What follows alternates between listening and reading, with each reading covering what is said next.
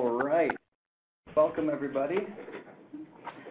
Thank you for joining us. This is a webinar about succeeding on the job using technology to boost the skills employers want. My name is Sarah Giffen-Hunter.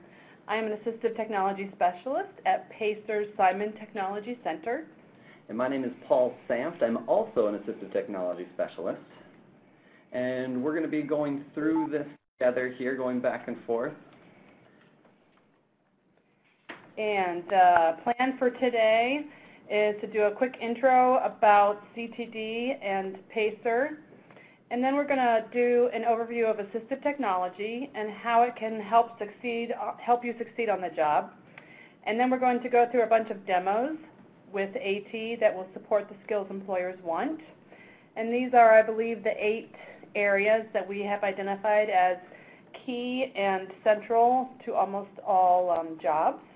So we have our demos divided up into these categories. So a couple of tips to get the best experience possible from this. We have placed all of the participants on mute so we don't accidentally pick up someone else's microphone or phones.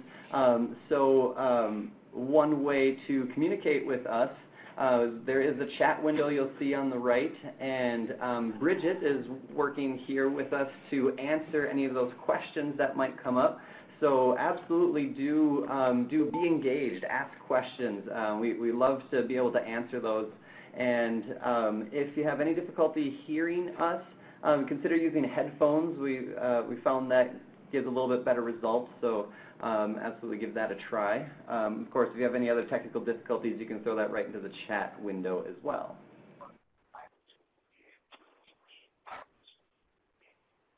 So CTD is the Center on Technology and Disability, and I just want to give a little shout out for their website.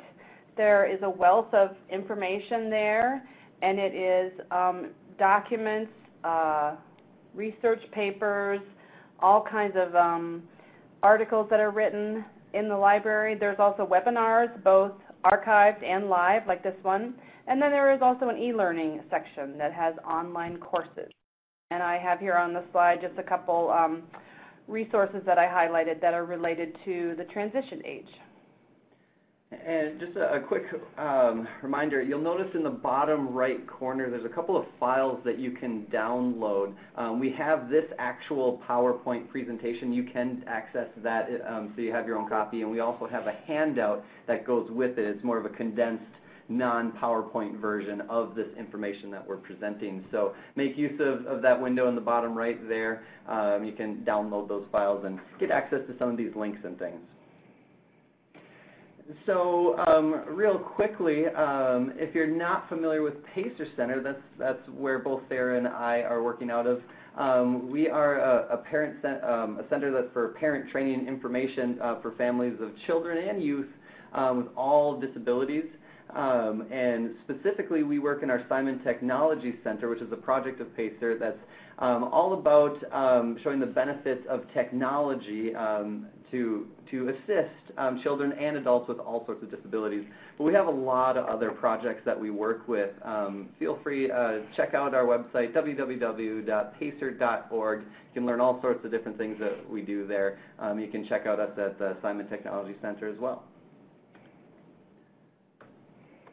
Okay, so we want to talk a little bit about what assistive technology is. And this is a definition here that is from the IDEA legislation. And so it's kind of a formal definition, but assistive technology is anything, item, piece of equipment, product, system, that is purchased or modified or even created on your own that is used to increase, maintain, or improve the functional capabilities of a person with a disability. So you can see on the screen there are things as simple as a pencil grip.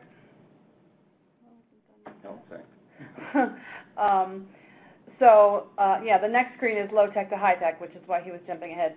But you can see things as simple as a pencil grip to help someone that has difficulty with writing, to an alternative mouse, and then all the way to like a Braille typewriter. And yeah, we'll go ahead to the next slide. So this is the AT continuum, and on the left end you see the low tech all the way to the high tech. And the low tech items here, it has the pencil grips again and also a magnifying glass, are typically things that are inexpensive, might be pretty easy to find, and very little training is needed. And then there's a big range in the middle that's medium, might be like an electric stapler that would help someone that can't physically use a stapler. And it might cost a little bit more, and there might be a little bit more involved. But then when you get over to the high-tech end, it's usually more advanced technology, such as the one in the picture, the alternative augmentative communication device, or obviously like an iPad or a computer, and then all the technology that goes with that. So it may be more involved and may require more training or time to get up to speed on using it. So in regards to that continuum, I think it's really important to know that assistive technology can fall anywhere along those. A lot of times when people think of assistive technology, they think of maybe some really fancy devices or things, but it doesn't have to be super fancy. It really comes down to an individual's needs, and specifically we're going to look at things and how they relate to the workplace.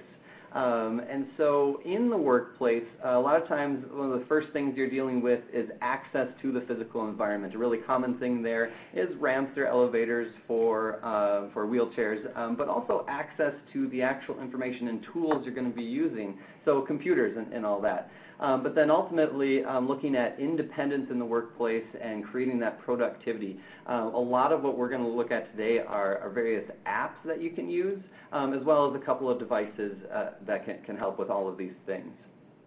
And I think what's really important is when talking about success with assistive technology, it's important to consider these different categories here. Obviously, you have to know what's available, and that's what we're trying to accomplish right here by addressing the different things that are out there, but also take into consideration the strengths and limitations of the individual that's using the technology. That seems like it might be obvious, but if you don't take into consideration, it's going to be a lot harder to be successful in utilizing something. And identify what are the actual job tasks that this individual is going to need to do, and how that AT is going to assist with it. If you're not taking those things into consideration, you might find a tool that you think is really cool, but just might not work for these particular situations. So it's important to take those into account. And then also the training that's involved. The user of this technology, is there a lot of training that goes into learning how to use it? And more importantly, or maybe not more importantly, but equally as important, are your coworkers, supervisors going to have to learn something too? So it's really important to consider those. And then, of course, maintenance. Is the device something that takes regular maintenance? Is it really complicated? So looking into those things is going to make a really huge difference in your success rate. As opposed to just thinking what's there, think about these other things too, and of course funding, how is that going to be paid for. So with that, we'll go ahead and get started, right, with looking at some things, and Sarah will take it from here, looking at an app for having a positive attitude. Yeah, so the first thing that employers always want is having a positive attitude. And so that we think probably begins with getting enough sleep. So this is an app that is called Sleep Cycle, and now you should be able to see it on your screen. And this is pretty amazing. You can load it on your smartphone or an iPad, and it actually works by being on the bedside, stand next to you. And it uses sound and movement to sense your sleep cycles and tracks them, and then actually chooses within a certain range. Here, I'll go ahead and show you on the app. It says here, wake up between 7 and 7:30 a.m. And then it is using its data to choose a point at which you are in a lighter sleep cycle, a more shallow one, and then the research shows that allows you to wake up more easily and feel more refreshed. So what I do here is I hit start, and it has a little reminder about where you need to put your device.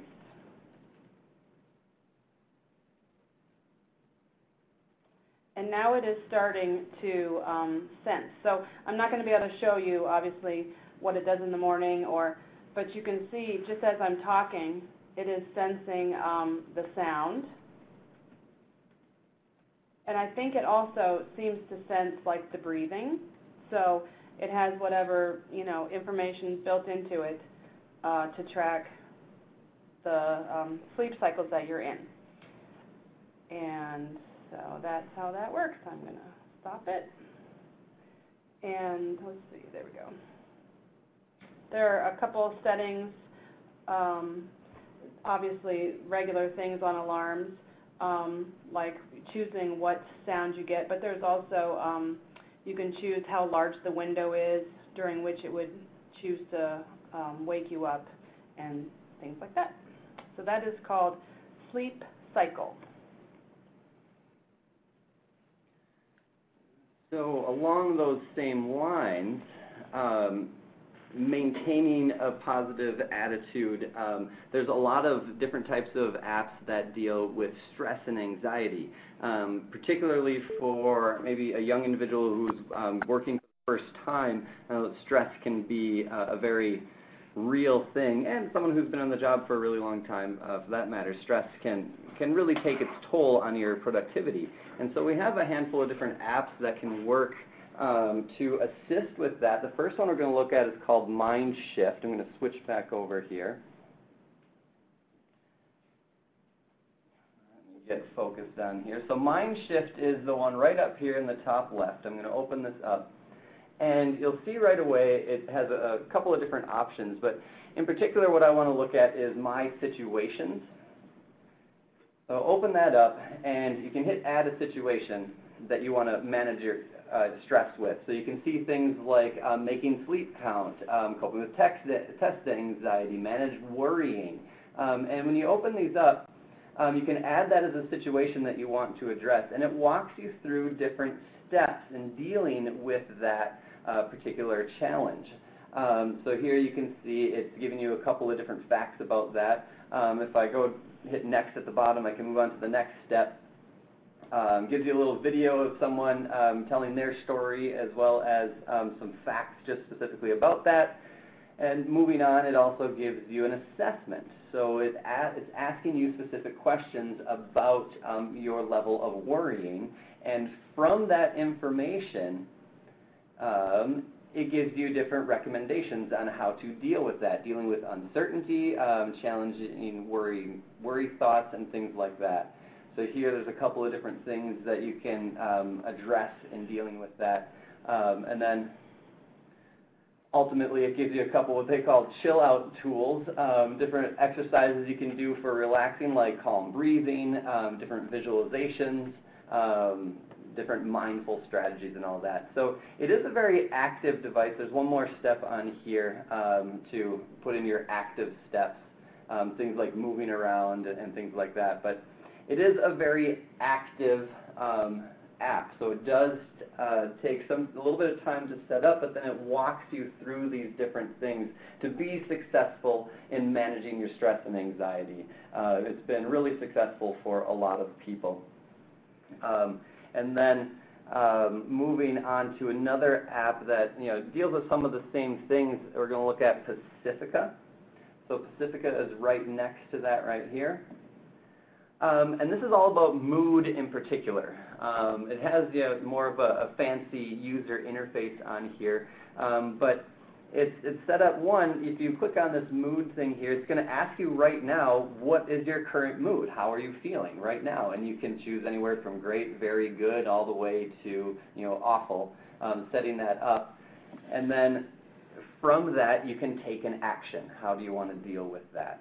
Do you want to go through some meditation options? Do you want to go for a walk, work on thoughts, depending on where your energy level is? It's really interesting. And it's all about guiding someone through and helping them become aware of what their mood is, which can be an important factor with managing stress. And here you'll see over on the bottom, just to the right here, there's a meditations option. So there's actually different timed items that you can do. So 1 minute deep breathing, 10-minute peaceful soundscapes, 1 minute positive visualization. So all sorts of different tools you can use to help you with that stress reduction. And then the last thing on here is actually a wearable device. It's called the Spire. And I'm going to bring it up over here on the camera so we can see it. Let me switch back to the camera. I'll move the iPad out of the way for a moment. And you can see the device here is very small. So right now it's on its charger. And I'll just take it off right here. It's a wireless charging thing. It's pretty cool that way. But this thing is just a clip-on device. It's very similar to Fitbit in style. It clips onto a belt loop or a waistband, and then it connects directly with the app on your phone or iPad. And if I bring that app up here, we can see the type of information it gives. This one's not paired at the moment, and it is the one we use for demos, so it doesn't have any data in it yet. You'd have to wear it for some time. But you'll see it'll give you things like how many minutes a day have you been calm, how many minutes have you been focused or tense, active or sedentary. And this is all based off of this device monitoring things like movement, similar to how a Fitbit works, but also your breathing. So one of the things that it's showing here, it's not paired at the moment, but you can see my average breath per minute is 14. So it's going to show you if you're above that average or below, so you know if you're maybe a little bit stressed right now or if you're more relaxed. And then there's also a couple of boost items that you can do to spend 30 seconds working on calm, 30 seconds of focus, meditate, energize, things like that to help you with those. It's a device that's really easy to put on. You forget all about it, and it tracks you throughout that day, and you can get some insights into your stress levels. And that can be really, really helpful for individuals who struggle with anxiety and stress. Just knowing where they're at throughout the day can sometimes be half the battle. So we found this can be really successful using that device. So, and then moving on a little bit more from a positive attitude, is arriving to work on time.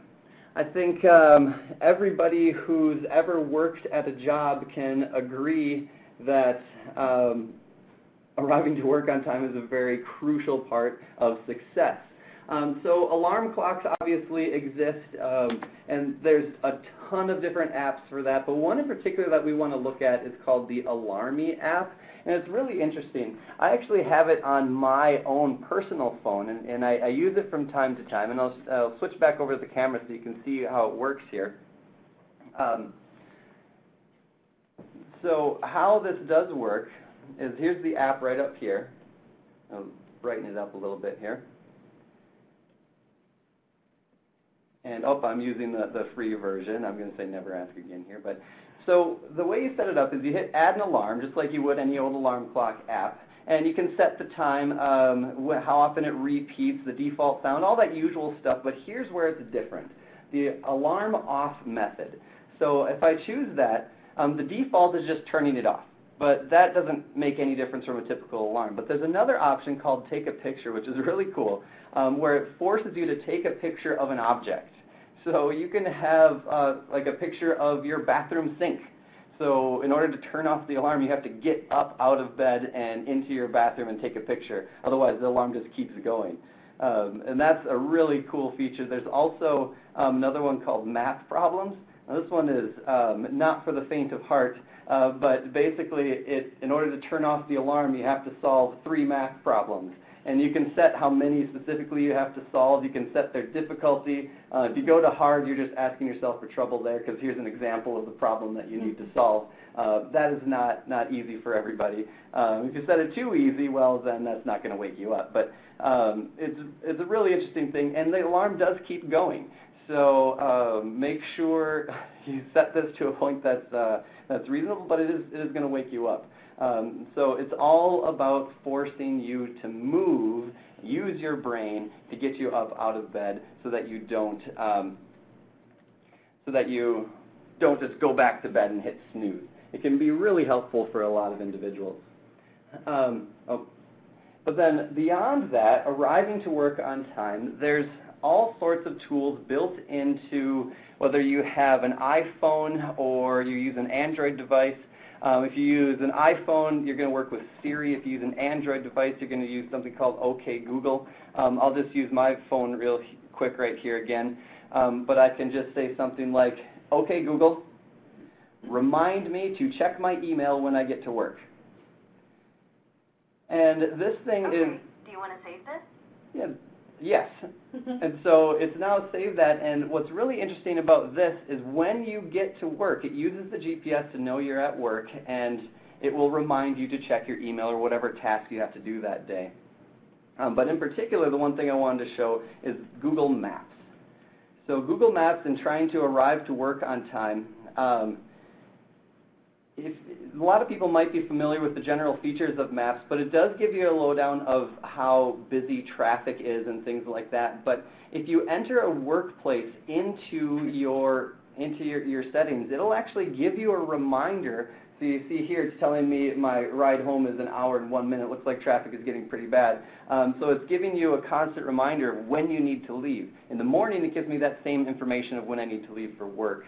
And then if you want to get really cool, you have an option for transit options. So if I just did this travel home, it tells me specifically what buses I need to take and at what times and things. And if someone is using public transportation, this is a great option to get a quick snapshot of the fastest and different options for public transportation. So that was just looking at just your built-in reminder options and using Google Maps. And it looks, I just got a reminder that I have to check my email because it knows I'm at work right now. But it can be a really, really great built-in option that's easy to utilize, and it gets to know you as well. It knows your habits, and it reminds you, hey, you typically leave at this time. Shouldn't you get going? It's pretty cool.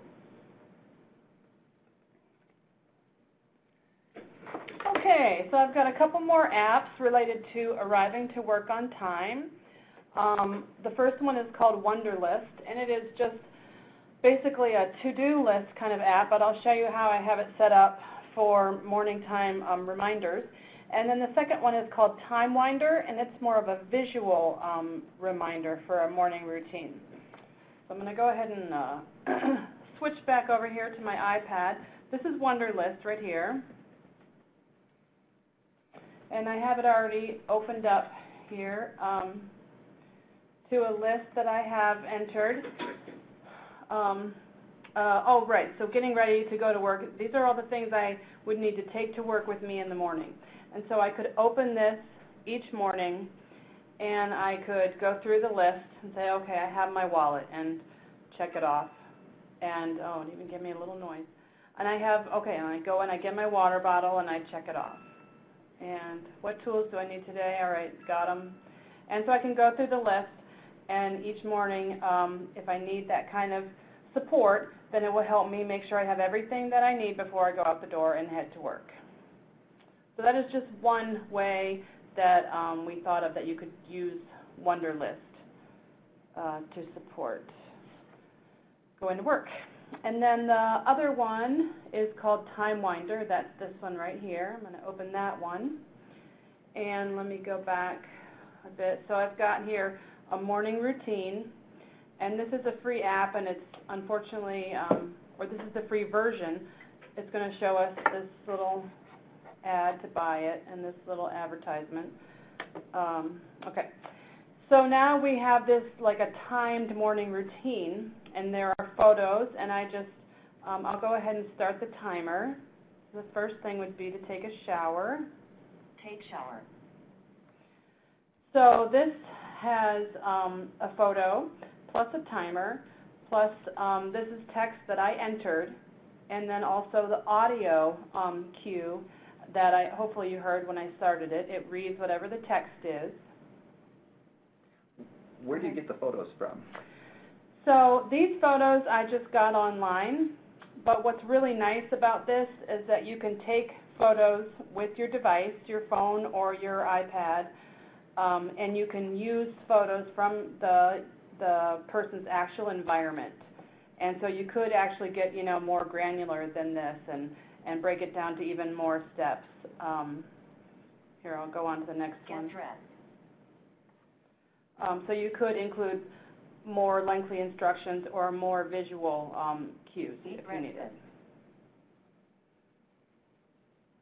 And then as you see that I'm doing here, then if they get done sooner, then they can just advance on to the next step. Brush teeth. So I like that one because it has a really nice visual and audio cues. And that is called Time Winder.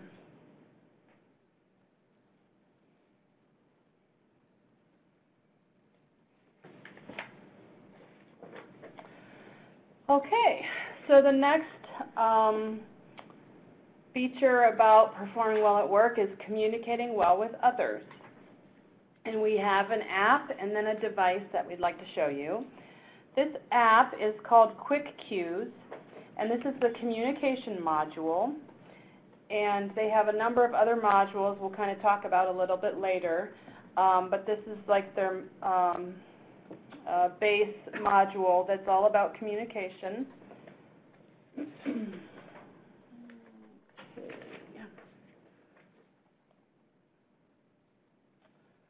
So here we have Quick Cues, and I'm going to open up communication.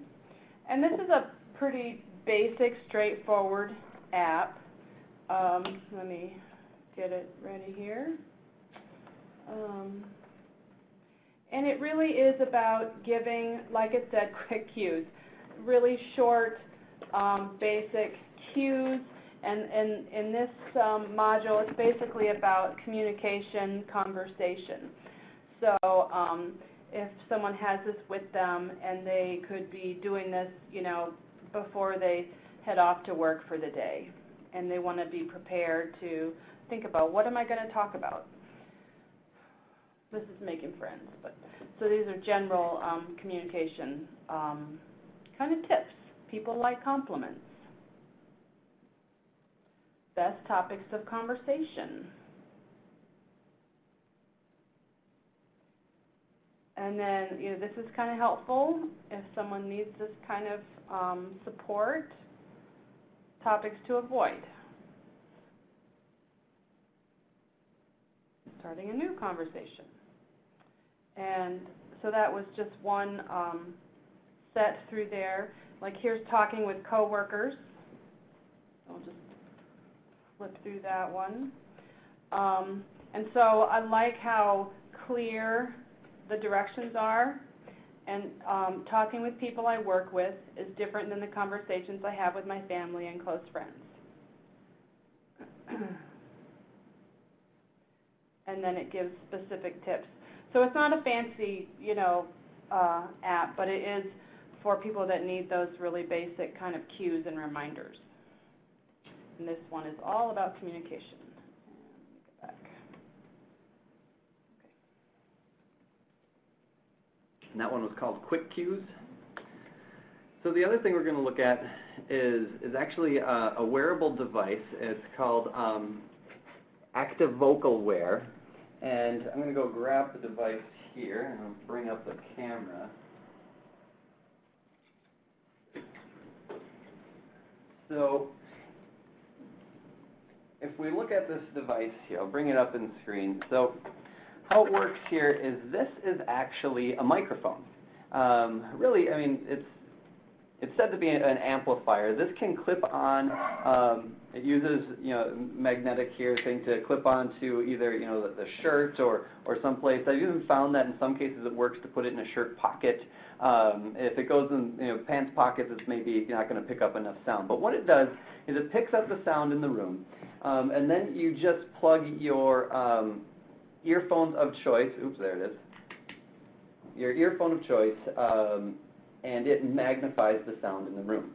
So if hearing is a challenge of yours, this thing will just magnify everything. You know, in some cases, in, you know, large, loud rooms, it's maybe not going to be the best option, but in smaller settings, maybe in meetings, it can be particularly helpful. And you know, it's not terribly stand-out-ish either. I mean, it's going to be noticeable, but it's not too bad. You can see it's, you know, about this little bit bigger than a silver dollar here, but That's called the active vocal wear, really simple device for magnifying sound.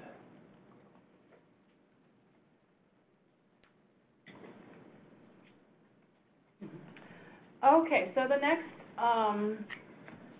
resource we want to talk about in communicating well with others would be related to like writing and emails. And this tool is called Grammarly. And we're not actually going to take the time to do a full demonstration on this, but we do recommend that you go on YouTube and watch there's like a 1-minute video that demonstrates it really well. Grammarly is an extension that you can put on Chrome or other web browsers. And what's really powerful about it being an extension is that then when you activate it, it is basically scanning everything that you type and looking for spelling errors or contraction errors, and even looking at your grammar and also suggesting better grammar or better ways to phrase things. And so I have it on my work computer, and it's kind of nice. It just gives you a little, basically like an autocorrect. You go down and say yes. And so that is one way to help support people that might need that in the workplace. Yeah, and I know a lot of email apps will, tell you if words are spelled wrong or give you suggestions on grammar, but this goes just a little bit more in depth, and it really dives into how you could improve your grammar. It gives you definitions on the proper spelling of the words and things. So it really, and it's always running in the background, so it's pretty cool that way. So the next area we're going to look at is all about being organized.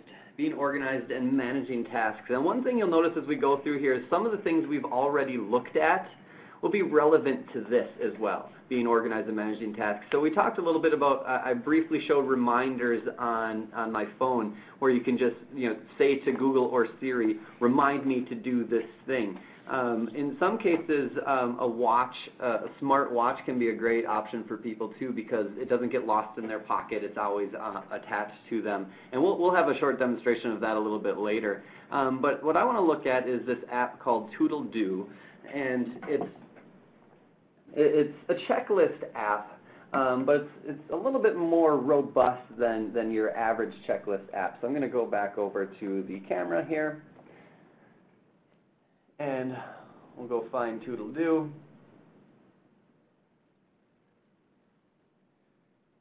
And so what you see right away, let me get this focused for everybody, here we go. So what you'll see right away is there's a very long, or right now, a list of different items, and it's categorized into different categories. Well, categorized into categories. And so you see here, you see different priorities here for importance. This is importance level 11. This is importance level 10. This is importance level 8. And it goes on, it uses importance based off, one, how you prioritize something. So you can say this is a star item, or this is a very high priority item. Or it can also look at the deadline. So that it says the due date is coming up soon, so it puts it a little bit higher on that priority list. So it's really a great way to help people with prioritizing. So it's not just a matter of creating a checklist. Once you have the checklist, being able to prioritize what you should do first can make all the difference in being successful with that checklist. So you can see here over under priority, you have a top priority item. There's one right now, 4 high priority items, a couple of low priorities and things like that. But you can also look based off its due date. What to do tomorrow, nothing. 5 things are overdue, pay no attention to that. And then the next 30 days there's a couple things and so on and so forth. So it's a really great way to, I hope I wasn't covering that up. Were you able to see that? Okay. Yeah, so I'll open up this algebra worksheet here, and you can see it opens up to the side. It shows you its priority, gives you a little note on what you're supposed to do. Send this to Mr. Simon in the email. Give you an alarm 1 hour before. Looks like it's already happened because we're running late on this algebra worksheet. And it also tells you how often to repeat this thing. So you do have a lot of control over these individual items. So if I bring up check email here, you can see high priority, about 1 minute before it happens. Every weekday it should remind you of that. And there are other settings down here that, depending on how intense you want to get into it, You can look at specific notes that are saved and come up, and you can also set outlines. And this takes a little bit more time to set up, but you can set up outlines and work in a project setting. You can actually share these with other people who have the same app. But for the most part, we tend to see this basic task list is really where some of the biggest benefits of this come from. There's one more item with habits, things you can work on like exercising and floss. It tells you if you're doing well or if you need improvement. Looks like I need improvement in both those areas. And then, of course, just your basic list, like a shopping list and a reading list and all that, that you can customize yourself. So it gets really, really robust. This is one of those things that it is going to take a little while to get a feel for it, but when you put in the time, that itself can help you be more successful.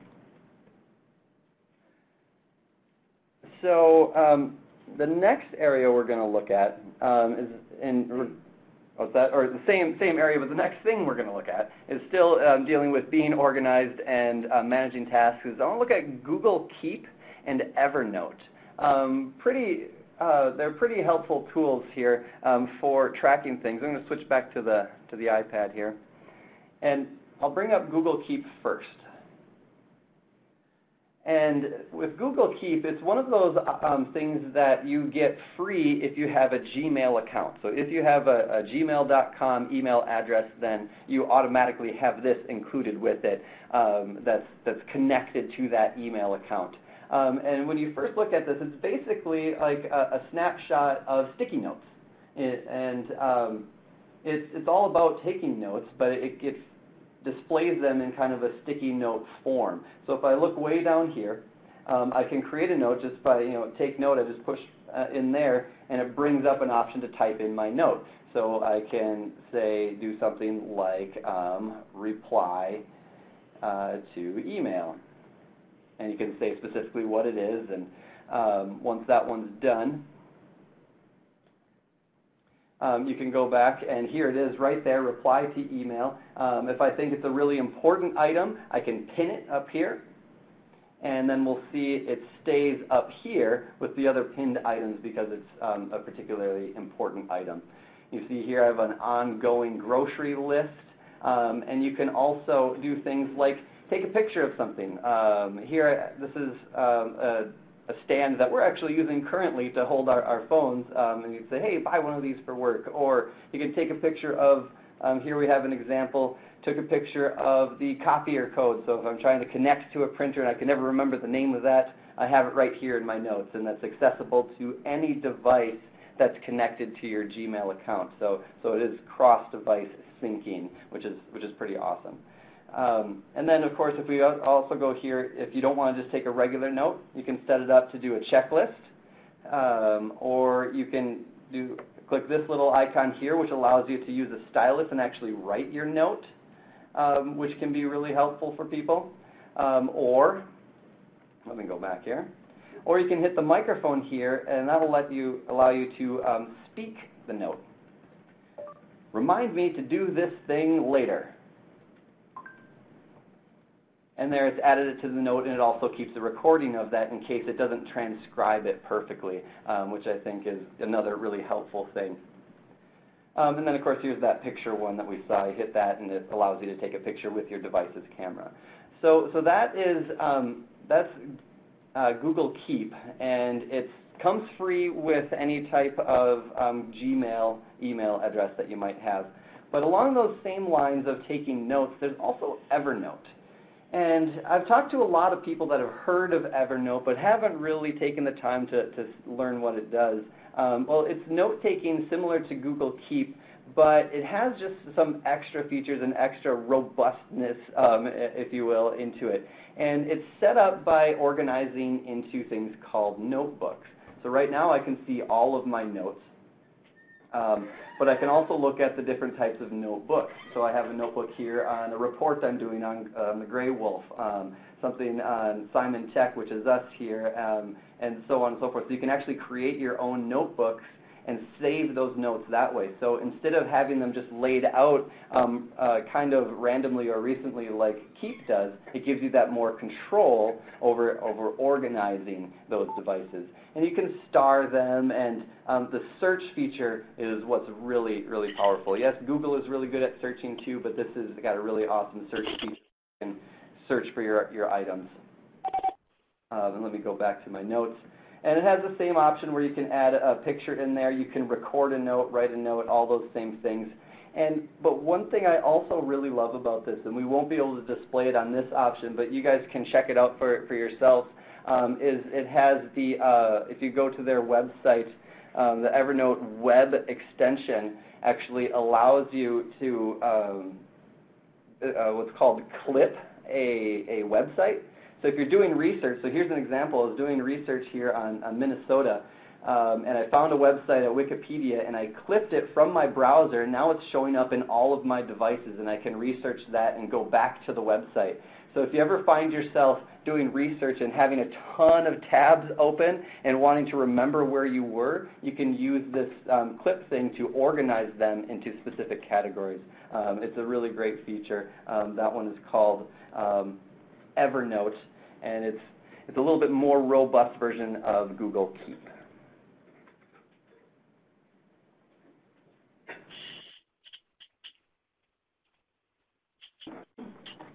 Okay, our next area that we want to talk about is being a reliable, focused employee and managing your time well. And the first thing that I'm going to show you is an app that is called Stand Up, the Work Break Timer. And I think it's pretty well acknowledged that taking a break is a really important part of being able to focus and even being able to sit still at a desk. So an app that helps to remind you to stand up and walk around or go get a drink of water can be actually a really helpful thing to increase your productivity. And then the second one is called 30-30, and it does that in a little bit of a different way. So I'm going to go ahead and switch back to the camera and start with the stand-up. This one here. And what you're seeing here is the app where you set up how you want this to work. So I can choose which days I want. I can choose the hours, starting at what time to what time. So I can select the hours that I'm at work, if I want to do that. And then I can also say how often. So kind of based on personal need, it could be every 30 minutes. And while at any location or, okay, so now it's giving me all these location alerts. So then I just do that, and it's going to bring up on my device every 30 minutes a reminder. You can turn the sound louder. You can do other settings. You can change the notification message. But now you can see it's starting, and your next reminder would be in about 29 minutes. And so that's kind of nice because it's just really simple interface to use, and it operates in the background and gives you that reminder at the frequency that you select in order to stand up and take a break. And then the next one is called 30-30. It's this app up here, this icon in the corner here. I'm going to go ahead and click on that.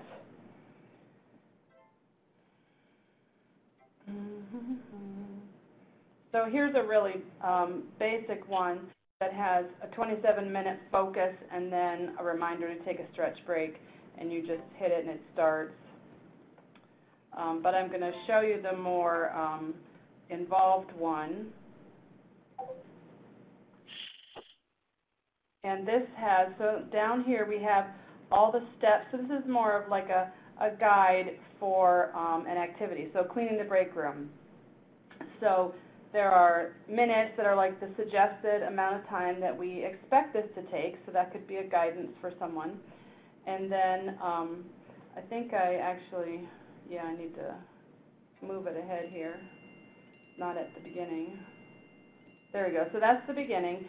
And so we've got the first thing that you do, so the timer starts, and there's the reminder about what to do first, and the guided length of time that we expect it to take.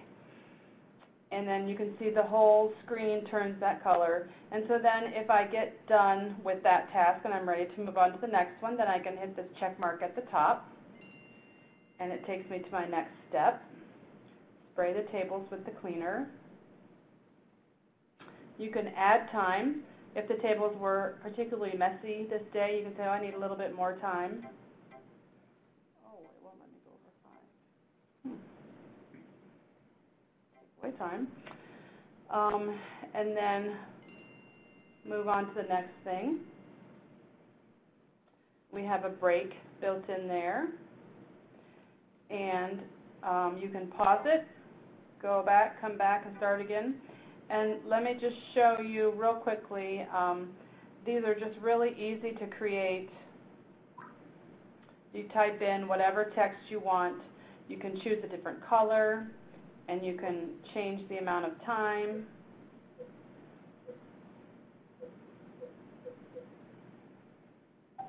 And you can choose a different icon to go with it. And then you also can move these around. Come on, wake up. There we go. Take that up there. On down through that.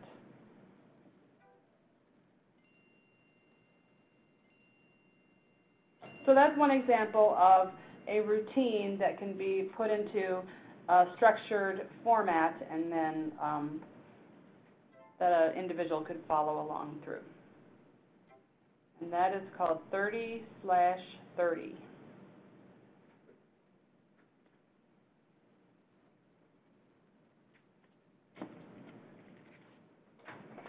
Okay, so the next item is something that is for the smartphone. Is called a Break Free. It's an app that I think it's called Break Free Stop Phone Addiction or something.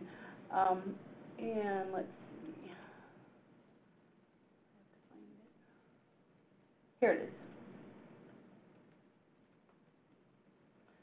So when we were thinking that, especially for new people, young people entering the workforce, they are very accustomed to having their smartphones with them and often being on them and looking at them a lot. And so I thought of this as a really helpful kind of tool to have, something that's going to track, and you can see here it's telling you how many times you've unlocked your screen, and then actually tracking the amount of time that you've been on it for that day, and then giving you an addiction score for what it's worth, and then weekly, monthly. So as you use it, you can see our stats are not very far yet, but as you use it, it will, it can track your stats over time. So if this were something that you were trying to improve, maybe use my phone a little bit less during the day at work, then you could track that. So that's a really simple interface. There are other apps that are a little bit more complicated that do things like block certain websites or apps or things like that, and track when you're doing what. But this is nice because it's just really simple, and you can begin to track how you do use your phone.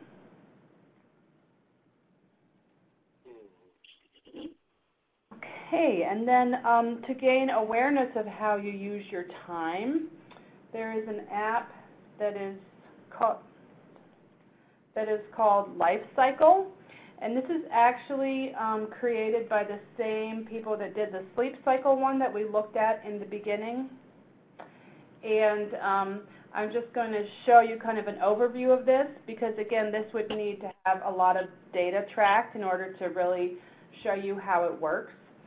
But Life Cycle automatically tracks what you do. So you need to have if you have your phone with you, your device with you, it tracks how you're spending your time.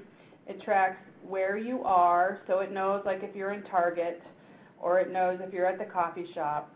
And you can see here, you just keep it with you, and then it tracks how you're spending your time. And then you can see on these pie charts that it's showing you here, here's all the things that you did today. And I'm sure that you would go in and set it up and tell it, like, you know, the location where you work. And but a lot of it is based on GPS, and it syncs up with the Sleep Cycle app and doing the same kind of thing of assessing when you're asleep. And then it will also add you know, additional information over the week and over the month. So this is a tool to really assess how you are spending your time and look at kind of your routines and kind of adding up the data and tracking it, so that if you see, if you are in a new job and you see like, oh, I don't feel like I have any time to do anything, you know, it is kind of a useful thing to try and look at where you're spending your time. You know, maybe you're at the coffee shop way more hours during the week than you think you are. And so it just gives you that power over making choices of how you're going to use your time. And that is called Life Cycle, tracks your time automatically. Okay, another thing for increasing your focus might be a white noise app. And I think sometimes in a work environment in particular, or when studying, just some really calming noise can be a really useful thing. And so this app is a really nice, simple, for putting in some headphones and listening to sounds that can be calming and that can really enhance your focus. And here, I'll just turn this on. I don't know if you can hear that, but this is like jungle sounds. And this can also be on your smartphone. It doesn't have to be on a device that you're working on. Whoa, go away. There we go. And it has a nice visual, and then you can select different sounds. And so if there are things going on at work that are distracting and you need to really focus, then this can really be nice. And this can also be something that can help with anxiety. And there are things that are actually white noise, like there's fans in here and hair dryers, not just nature, cat purring. So there's a lot of choices about different sounds that you might find helpful. And that is called White Noise, and that is a free app.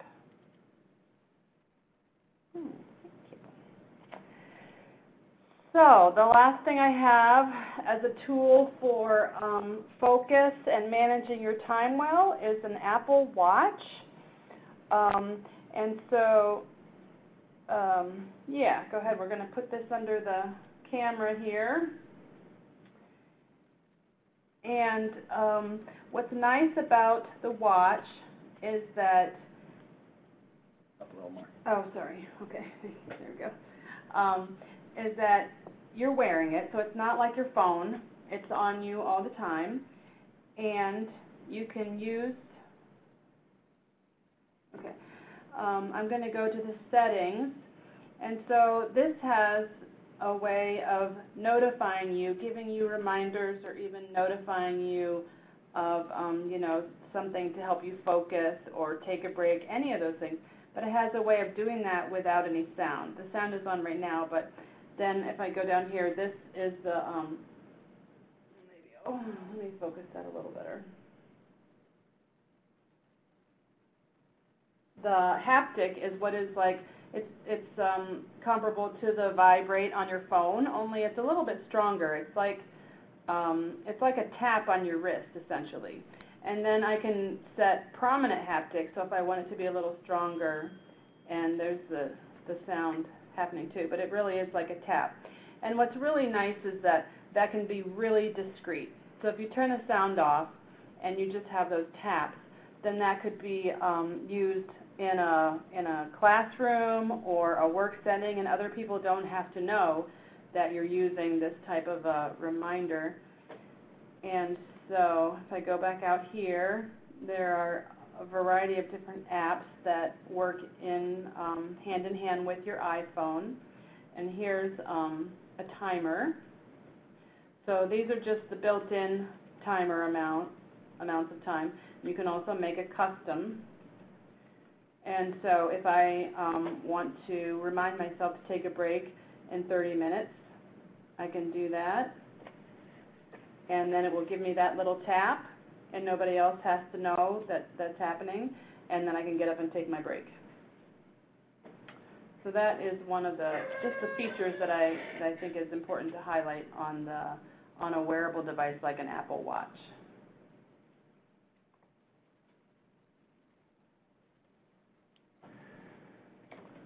All right. So moving on, one of the other things that's going to seems pretty obvious, but just to make sure we cover this, but accessing a computer is going to be really important. But there are lots of different ways to do that. And we're going to look at some alternative keyboards and some adaptive mice, and by no means are we anywhere close to an exhaustive list here. We only have a couple for each, but there are so many different options out there. Just doing a simple search, a Google search for alternative keyboards and adaptive mice, or checking out some of our resources as well. But I'm going to bring up an alternative keyboard first. And this particular one, get it on the camera here. So you'll see one of the things you first see is that the keys are very large. So that's the first part to begin with. They're also color-coded, and you'll notice all the vowels. You can't see the whole thing here, but the vowels are all in yellow, and some of the other more common letters are in different colors. But the thing that really stands out about this is the key guard. So you can kind of see it on here. It's this clear plastic thing, but you'll notice that the buttons. Let me focus a little bit here. The keys then are isolated. So it allows you to focus more on what keys you're pressing. You won't get as much of that skipping over and hitting multiple keys at once. This can be really helpful for individuals who need that help isolating those individual keys.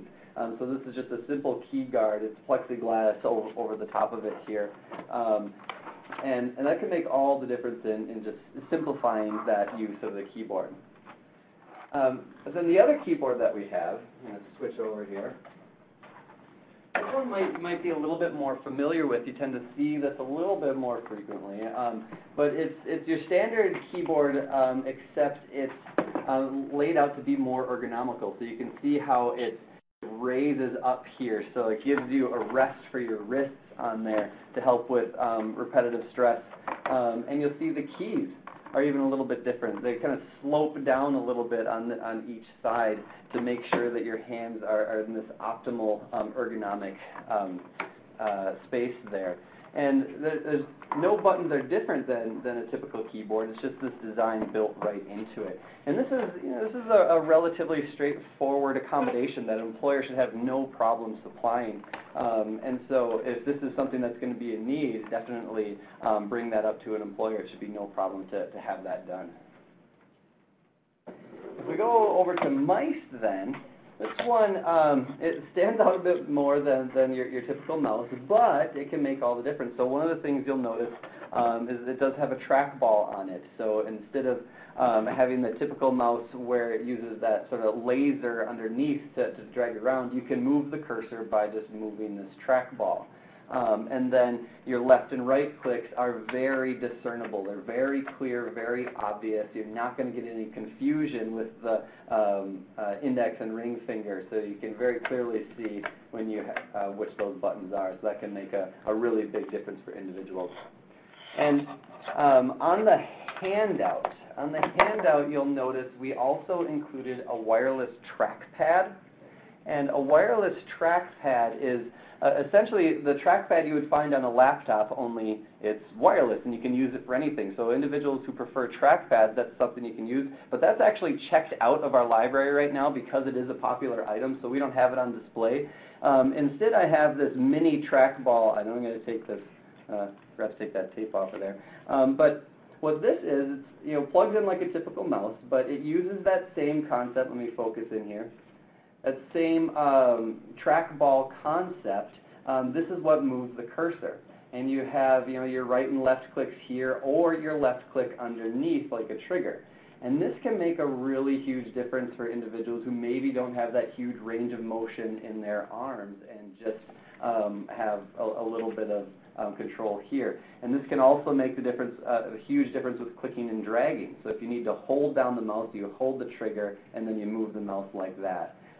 So it really is something that you almost have to try out before you know if it's going to work for you, but it can make a really big difference for individuals. So that's just a mini trackball mouse is all that is referred to as. So those are just a handful of, well, really just a couple of different devices. I just realized handful would have been a really good pun for me to use there, but the adaptive mice and alternative keyboards, if that's something that you think is going to make all the difference for you or the individual you work with, you can definitely do a search for lots of other options that are out there.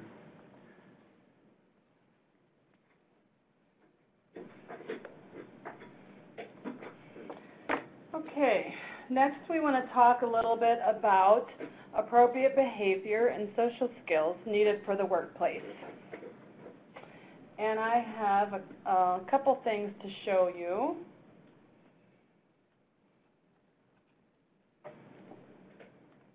The first is a quick cues. Quick cues is the one that we showed you earlier that was the communication about conversation. And I think I mentioned that they have different modules that you can buy. So I believe the different modules are $4.99 each. So there is a specific one that is about being on the job. And this is actually exactly where I want to be.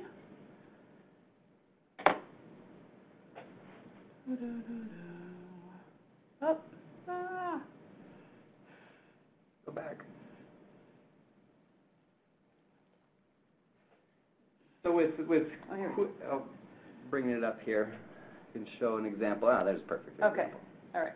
Now I've got it. So I'm going to zoom in a little bit so we can see great. that. So this is giving us an outline of the items that are on the job module.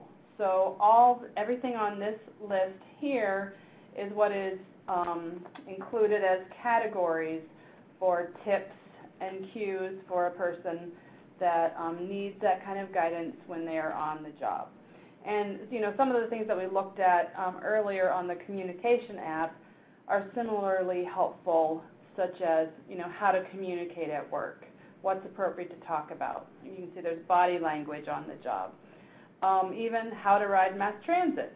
It's very helpful. Making a good impression with my coworkers. Manners, small talk at work. So all those things, and it is a similar layout of just like swiping through basic cues and tips for that given situation. So that, again, is quick cues, and this is the on-the-job module. And then the next thing is called Social Skills Pro. And this is set up, there are lessons, but there are also more like cues for conversation. Let me open it up here. Here it is, Social Skills Pro.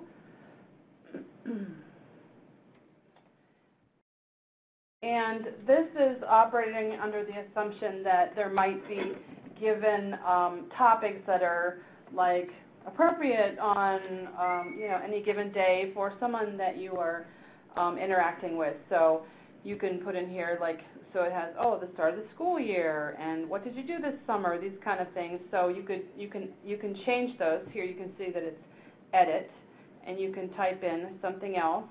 So sort of like reminders, I guess. So you're on your way to work, and you can take a look at this and like, oh my gosh, what am I going to talk to my coworkers about? And you can put, you know, the football game last night, or what did you do this weekend, that kind of thing. And then down here is lessons. We'll just open overview. And so it's giving us some basic tips and information. And let's see, so we go on down here, we can say pretty specific to conversations, you know, how to be an active listener, how to end a conversation.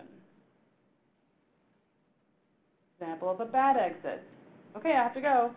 Or give exit cues. So all kinds of things that kind of boost and help people that need that support with social skills. And then we have humor, texting. That ought to be interesting. So best practices. Hopefully it says, is it okay to text your boss with a bunch of emojis? And it'll say, not so appropriate. Yeah, so conflict resolution is down here. So that's kind of nice. And then there's another section down here that is just called lists. And this one you can enter in things, so you could be at home, or you could have another person giving you support with this. And so here's, oh wait, I don't want to use that. Topics, work or school, how their day was. And then when you open one of these, then you can edit it, and you can add more information. You could add like a sample question, or you could add a sample response. So if you wanted to have something prepared to say when someone says, how was your weekend? You might want to have something ready that you can review on your way into work. Oh, this is the thing that I want to, you know, talk about in case I don't remember anything I did on the weekend. And so you can see there's a long list. There's music.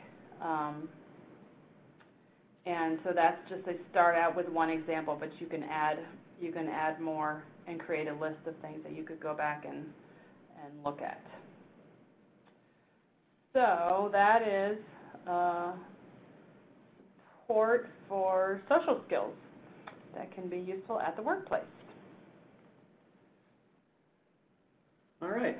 So moving on, the next things that we're going to look at are all about following directions. When you're on the job, especially if you're brand new to the job and brand new to the environment, following directions can be really, really difficult. So we have two different things. We have an app called Recordium, and we'll also take a look at a device known as the LiveScribe Echo Smart Pen.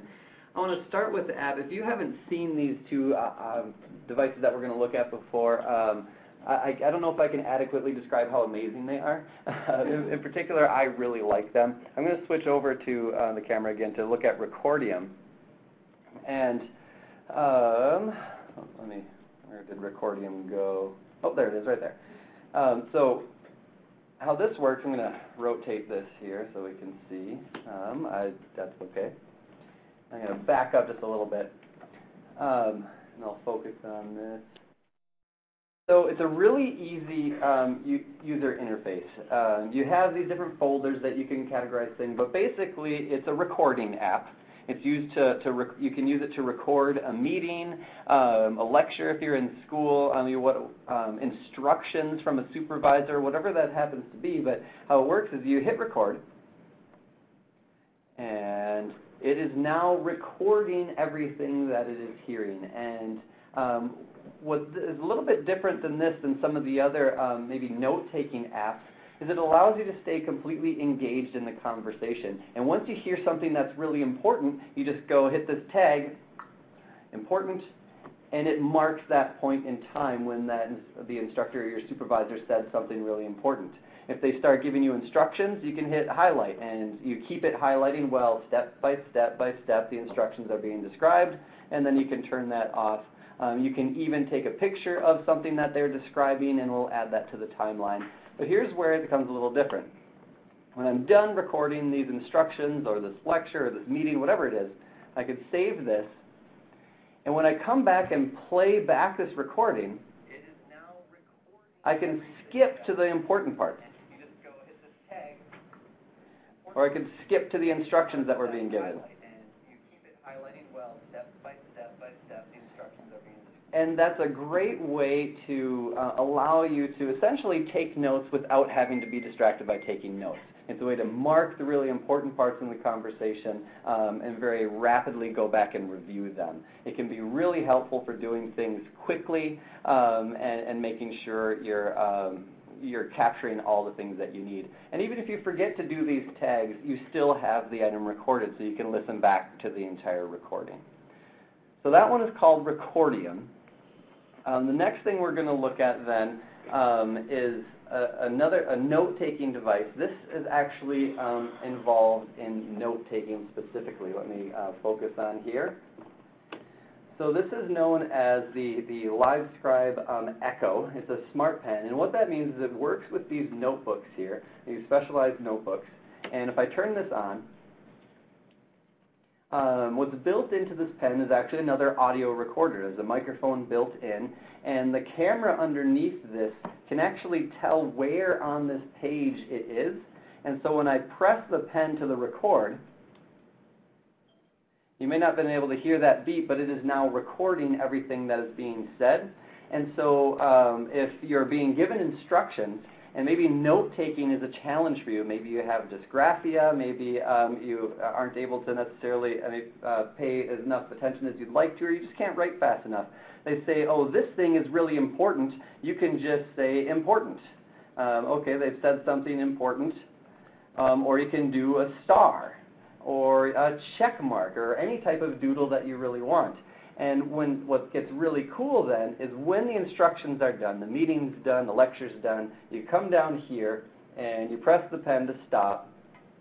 And now when it's time to go back and review those, you don't have to listen to the whole recording. You just want to listen to what was being said when you wrote down this star. So I press the pen to this. And it starts back at that point that you wrote that note. So it allows you a little more freedom in your note-taking. You don't have to write as much details down. You just get something written when something important is being said, and then you're able to come back and review that just by pressing your pen to that particular item, and it looks like I popped that in there. So that is called the LiveScribe Echo. It's a smart pen. It's a really popular device, and it is great for assisting with note-taking.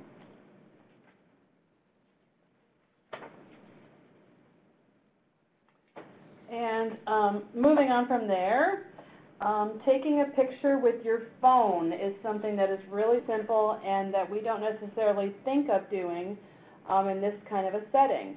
But if a supervisor is giving instructions or particularly has like an item, like I want this file or this folder to be organized in this exact way and look like this when it's done, and you need to reproduce 10 of these, then that would be an ideal situation to like take a picture of exactly what they have and then go back and put those together.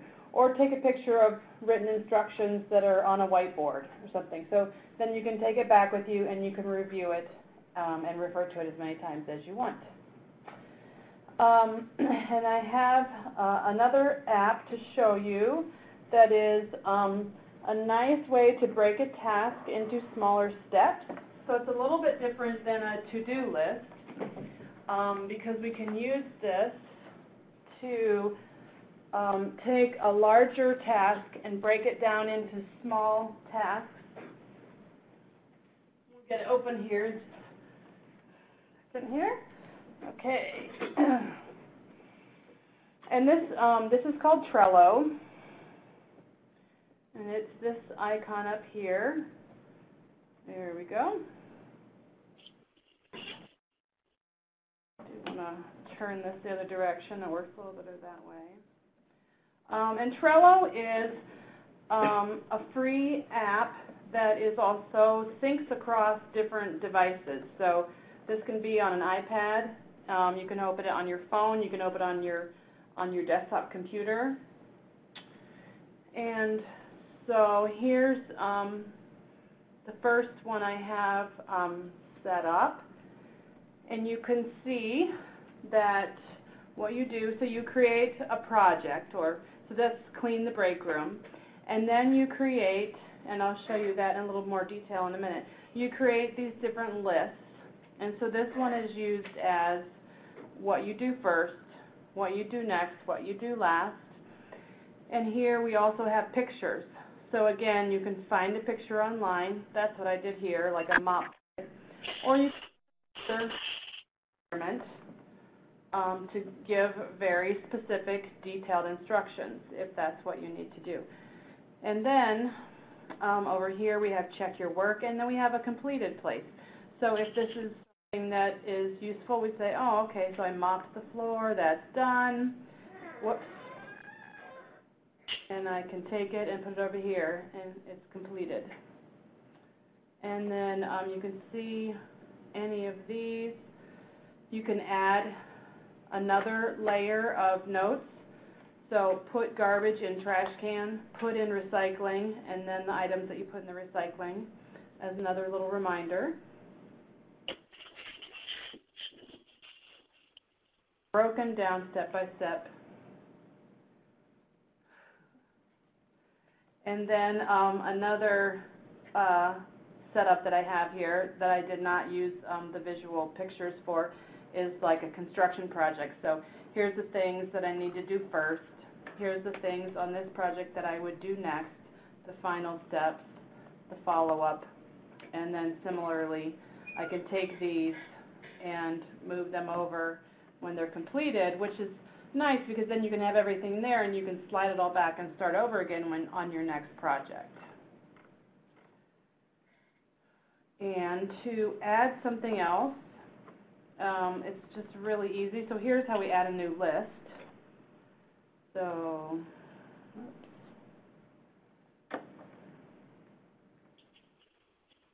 is that there's a new list. And then you can add a card. They call them cards. So you can just click on that and add another card. And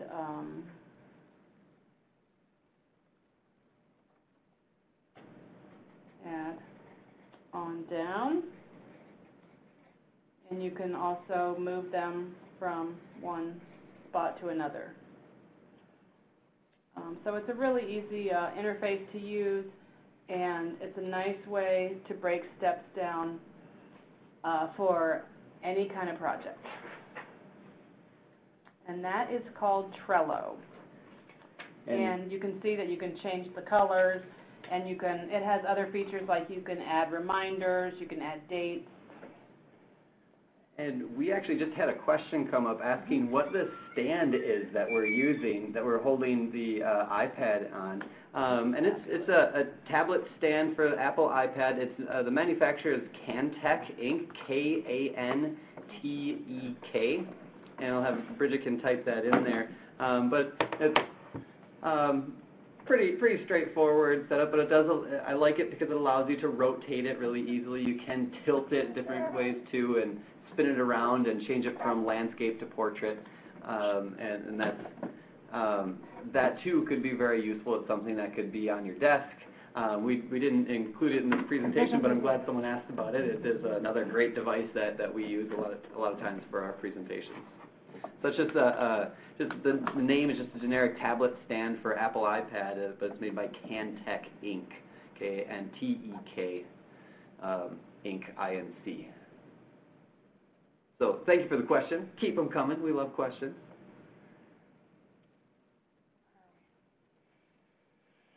Oh, okay.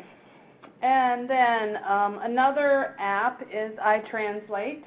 So there are a lot of different translation tools on the market, but this one I find works pretty well, and it's nice because it is on a mobile device, so that for someone that needs to, if English is their second language, or you need to translate something, there we go. Okay. So it's a really straightforward setup here, and I can go to English. So if I want to give instruction to someone and I want to make sure, and Spanish is their first language, and I want to make sure that they understand, then this might be a useful thing to do.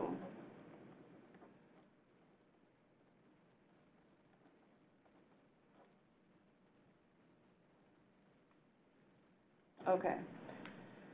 So I can read it. You must read and sign the contract. But then I can also tell it to translate it. And it gives verb conjugation information down here. And then I can also do this so that they can hear the message.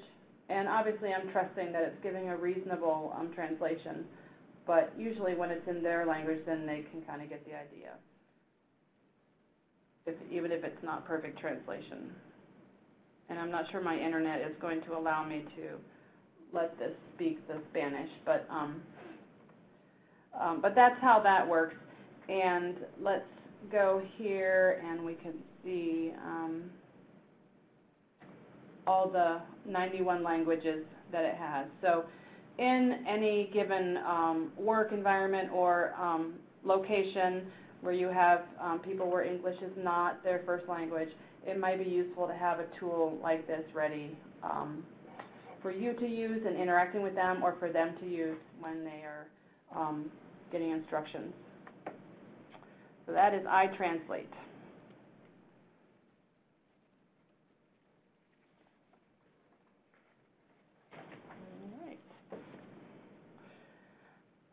So then our last category related to the work environment is learning new skills.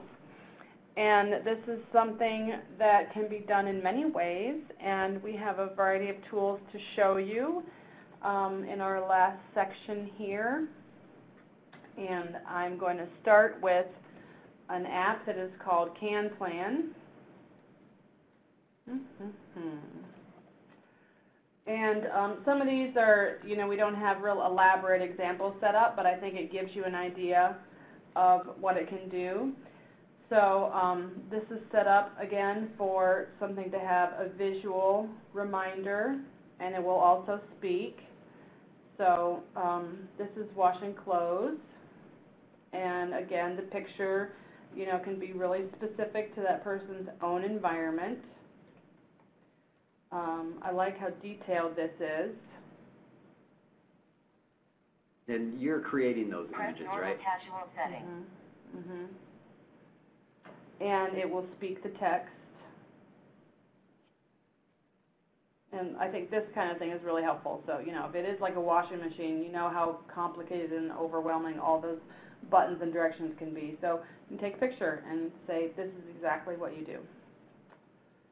And that app is called CanPlan. Yeah, and these are all newly added. Down here you see add tasks. You add your new item, you type in the text, you take the photos, and you set it up.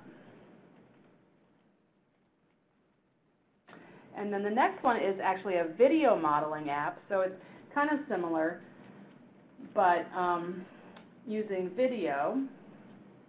And here, again, these are videos that you take, and it's got a really nice, simple format to create this. So you take little videos, and then you take the video and you can accept it, or you can do it over again, and then they're just played. Yeah, there we go. So a specific task with specific steps, and illustrating exactly how it is done. Again, all the buttons, what to choose, which one to push. So just to give you an idea of how that works. That app is called Master Task. And then I've got learning a new language, an app that is called Memrise, M-E-M-R-I-S-E, and it's got a fun, playful sort of format, and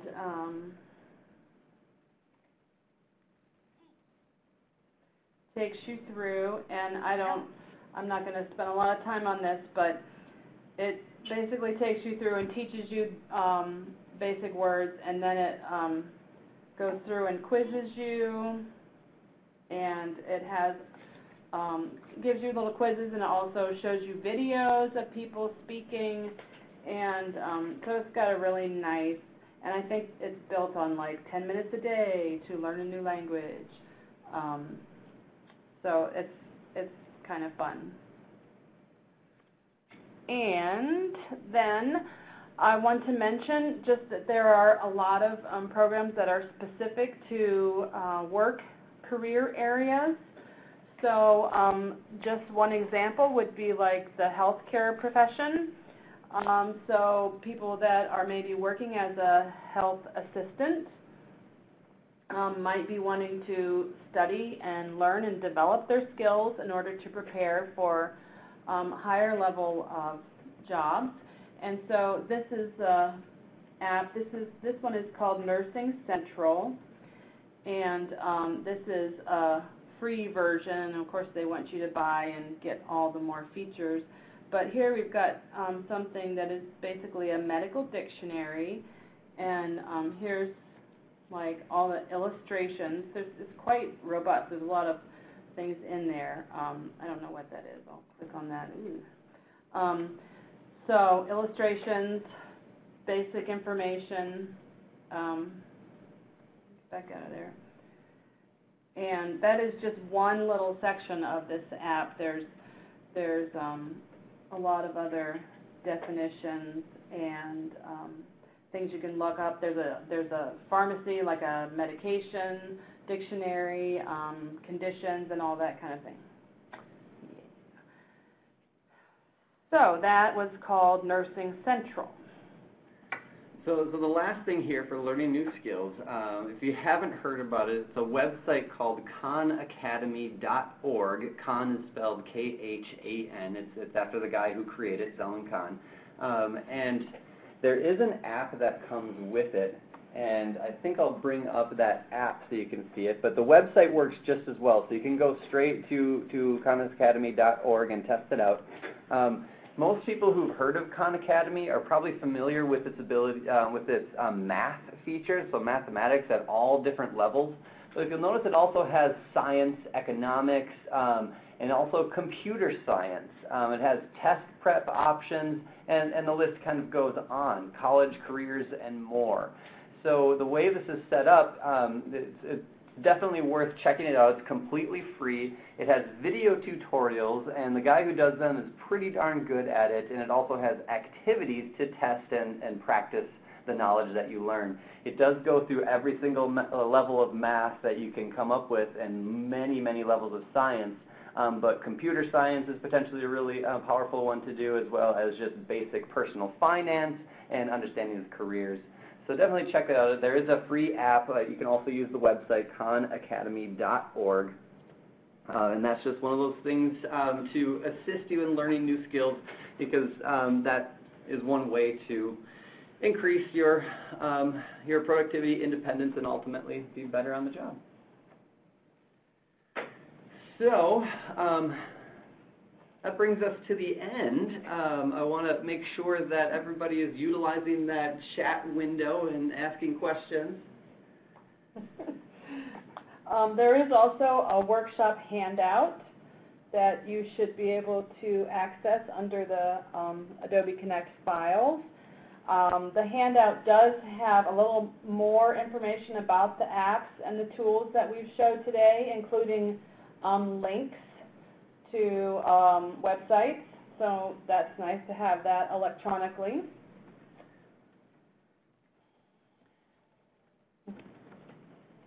And I did see a question about a certificate of attendance. We have a survey here. If you fill out this survey for us, it would be greatly appreciated, but it will also provide you a link to a certificate of participation once you complete that. The link there has just been added. You can see it. It's a SurveyMonkey link. You can click on it right up in sort of the middle of the screen right here. It will take you to that survey. We really, really appreciate any feedback you can give us, and of course, that certificate of participation will be available to print out at the end of that survey. So thank you again for coming here and joining us and learning about assistive technology. If you have any further questions, definitely check out ctdinstitute.org for the Center on Technology and Disability. And my name is Paul. And my name is Sarah. And thank you very much.